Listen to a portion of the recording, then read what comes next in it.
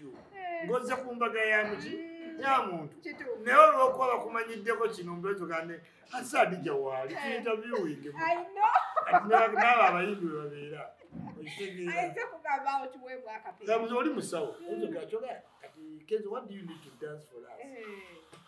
tolinaana muntu nga byokola ayinza okukola okugambitamu ebintu lekerawo okusangasanga abasajja abali ku bintu byabwe nojjango odduka bonosimanyi ofune ekifaananyi stop it Eddy Media All Access Ichuli official one kwe tuba tubeera yes mu Uganda beera munga tokola nsobi nze nina obudde olonde ensobi bwoti sakolesa abalage yabeyipi ensi yonna samuwangula 5-0 aliza mama we mu kamera abantu bategeera tireipi pikica gyanabamu mbukadde agiraba agitya kyobaga yeewolereza otherwise alaba gyalaga waba mama bwati bwali era gyojagengena oga kati natu preemptingira story no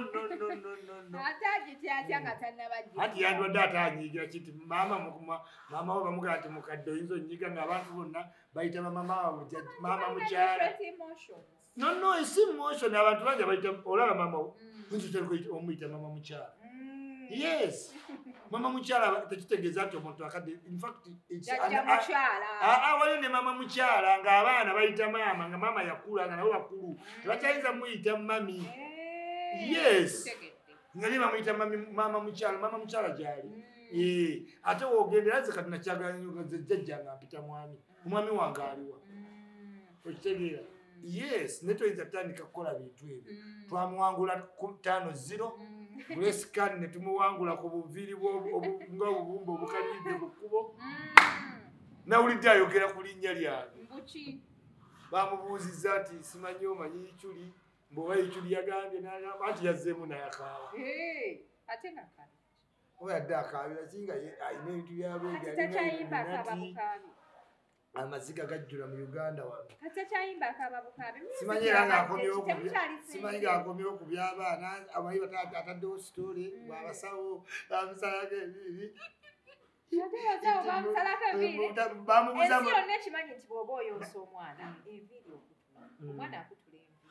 kati bulira bamugambye taata w'omwana yakubiddeko yakubira newengazaala teyakubira kati taata wa mwana oyo yakwegaala naga musimanyi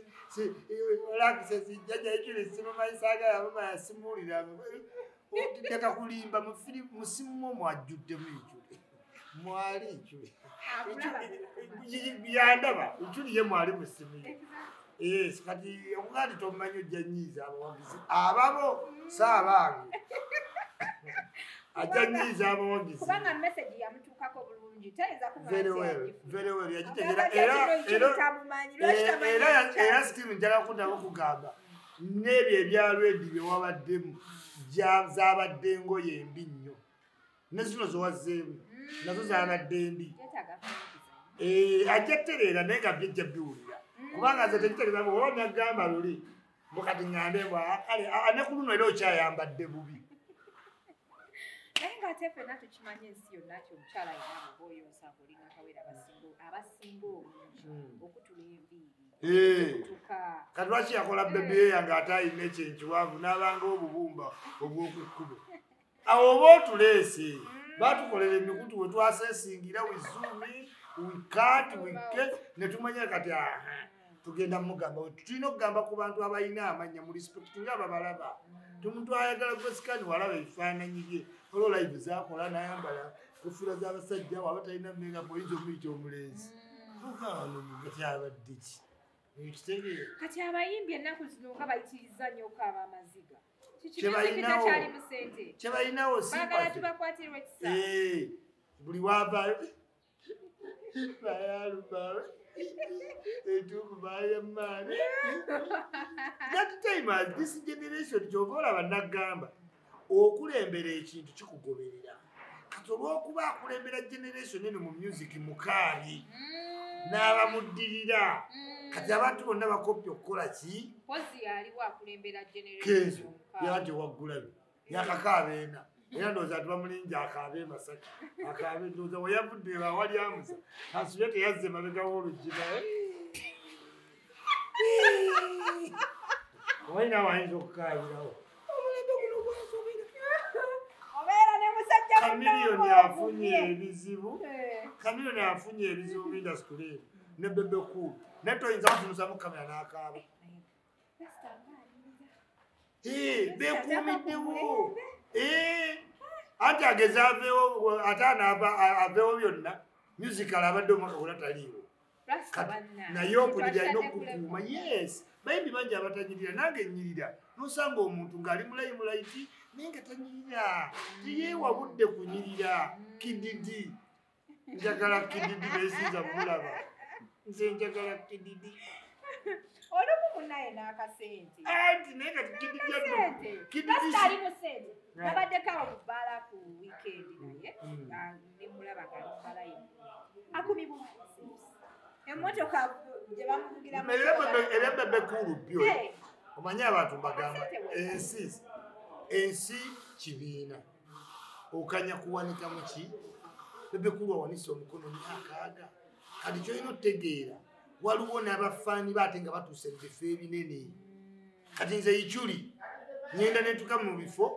ng'omusirikale ate ow'amaanyi aliwo akumawo ate nga yayagala ikyuli nadda ne mugaki kati ate baba bakyantawanya naga nedda okitegeera kati ne ba Bebe Cool kyova olaba ne bano bapromota bw'ovuma Bebe Cool Kamiliyoni Bobi Wine kyangu oggwa kuba abaali bafaani baabwe be baafuna sente mu ndongo bano ne batandika obbawa ebivulu mu byalo kati kitegeeza Kamiliyoni Bebe Cool Bobi Wine babeezezaawo bapromota bangi nga gwe tonnakola ki tonnajja kati bw'omuvuma ebivulu nga nga ntodda muzino sijja kaaba babuloga mbebaza tewali yakaabi nze omusajja akaaba mweteekanako ng'oli mukaabi tufiirwa ewaka abawala ne bagwa wansi ne bakankala nga amaziga gabayitamu buli abita naye abalenzi era obasanga tufiiriza kitalo kuziika kwawa naye kati woba okaabanga abawala wemufiirwa ewaka oyinza otya okulagirira abantu mukyalo taata yafudde oba ki maama n'omuntu omulala wakasigamba nti abalenzi tebakaaba abaako wadda n'akola ki era tuba bwe tutiibwa bbali naye olaba abantu bajja era abantu bakola bati tufiiriddwa munnange kuziika kwewa kwekayunga naye toyinza kudda bado omuntu omukulu nze wemunda sikyayagala bifaananyi na muntu yenna akaabye teweekubya nange kifaananyi genda oweekube ne bakaabi banno ate oyo bakaabira ddala oyo mu kiyungu tavaayo n'amaziga oba kingi miceere tomulaba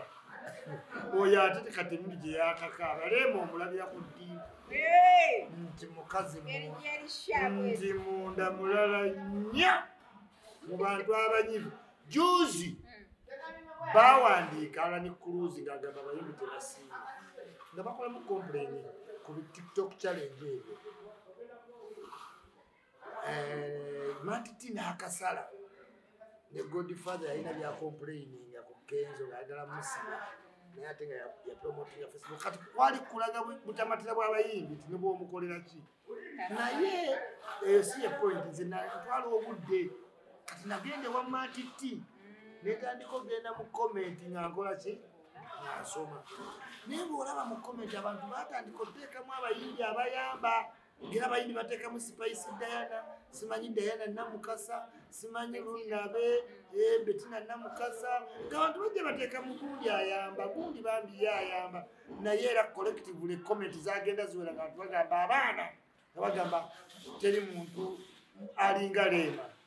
nga bonna abakoze challenge abaana bonna baana bali bakompolinga ku muyimbi Rema tali kupostinga ne wapostinga takutaginga takola kigamba ali self-centered n'ennyimba kati zayimba yazivaako ez'abantu ayimba za mwamika wandiisaki yabako yagamba yabanyigira mwamumalako natabula ndene kati ayagalwa nnyo Rema naye tali siplicatinga tazza mukwana era olaba ne mu covid talina gwe yavaayo konti oba ayamba nga ne Lydia Jasmine yaleeta ebijanjaliro bya kilo 8 n'abigaba. Yakola atya? Yaleeta kilo ze 8 ez'ebijanjaliro zo n'azigaba. Everyone tried. Naye era Rema ku capacity nga ye muyingi asinga okukola teyakolayo kintu kyonna. Tebayinza kulaga nti oba omuntu omukazi anyigiriziddwa oba domestic violence lunaako Rema nti oba avuddeyo wa ne lwe bakola simanyi ne Shiba lwe bamuyisa mu koko finger teyayogera kati si ku domestic violence si ku human rights si ku ki yamanyi alina okwogerwa okwagalwa agiika kati kyegambye nti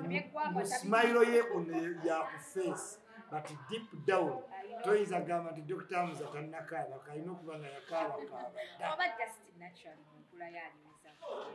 ne Julian ali reserved but the effect Nimrod yetagirese mu showano waina because we can tell ojja tunyunyutamu oba you were supportive ki person yani Julian ya facing obuzibu bwe buki nze yayimirira mu Nimrod but people could read the comments ng'abantu bali kusaidiani ya Nimrod neze yali alwanirira Julian namuweereza ne audio ne mugamba you need to involve with the people ne Rema era kyovola abantu kyozeni beke adatuke space ye kokola n'oluyimba lwa nnyongeza ne bateekamu ku mazina kubanga kati mukazi mufumba ayimba alyeri wanisa kijjukira toyinza mukwatako toyinza zina naye ne woba mufuwa omwegendereza kati yasala mbaki bafaani kati here comes a younger girl sina yanga alina abaana naye yagatta gap abantu ne beerabira nti no yazadde n'okukola ki n'okuzaala Chosen Beke azanya mu skit ayongeza confidence ku TikTok era omulaba nti yali mu bantu era trips zagendako ngate n'embaga booking tamuli buki bulungi mutegeera kati Rema naddayo ku drawing ki board nazina mu abantu bamufiiringe naye obujja bwamumalako okukola music abeera alondola musajja wadde ani ayagala okubba Dr. Hamza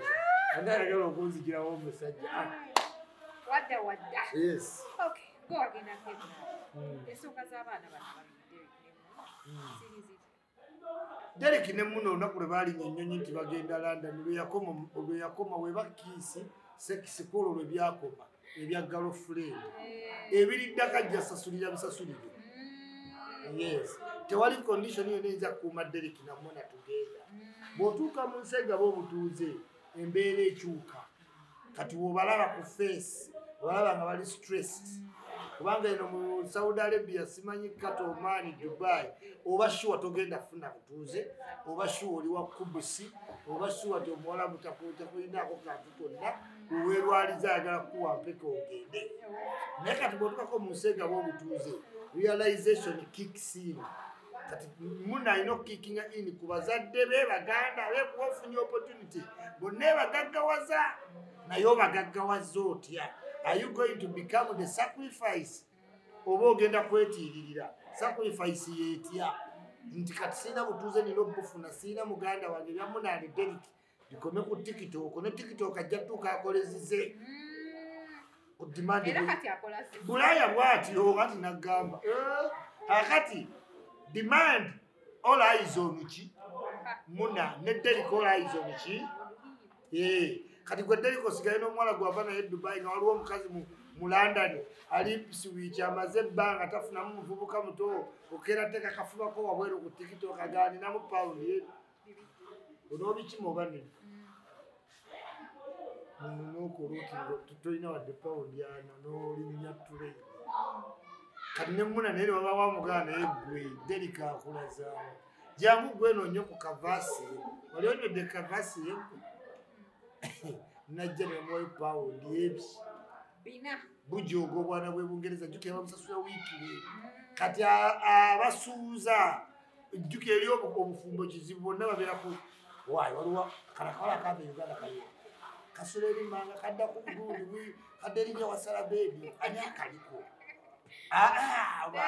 akalenzi ke kajja nako si akalenzi kagenda gaba mawulire naawe awala gye kalikokka okitegera abaloka bakuvuga lapidya woterera mu system kati ogenda okakasateka bonna abakuvuze lapidya wali ali wiringi kuwa wadde olupapula bali wiringi obba naawe ng'olina ki olupapula ondolabe ewa dankani wavaayo ewagundi wavaayo ate buli akumala ebulaya tebasiibula ku luggi wennyini baayi ngaddawo ngaggalawo tebawerekera akati muna ekintu kyegenzemu LGBT si kyali era bw'omulaba reaction ekintu kyalimu olwa situation however mbazungu bw'ogendanga mu kintu mu mbeera ezo weewale nnyo because you may become the what? Victim otya. Take an example. Abantu bonna abagenda ebweru nga bawala mu teen age oba abazadde nga bawandiisa abaana baabwe babasala emyaka naye mu bazungu bw'ogamba nti oyina emyaka aga ng'olina emyaka aga abazungu tebakkaayanya ogenda beera n'abaabiri hensi ate abaabiri bagenda kukusanyukira buli wooweza birthday nga bo bamanyidde eddala egyo gyemiki gyemyaka gyo eventually otandika celebrating egyo emyaka ameka abiri. This is why abantu bonna ng'ebweru batwala mutwale nti maama yamutwala yagenda ne anti we batwala mutwale abantu bonna nti yapanga mbaga chance nyingi nti yasala emyaka ebiseera ebisinga bakusala emyaka nga gwe nyinyi omuntu tokola ki tomanyi that is nga bakutwala oli mwana muki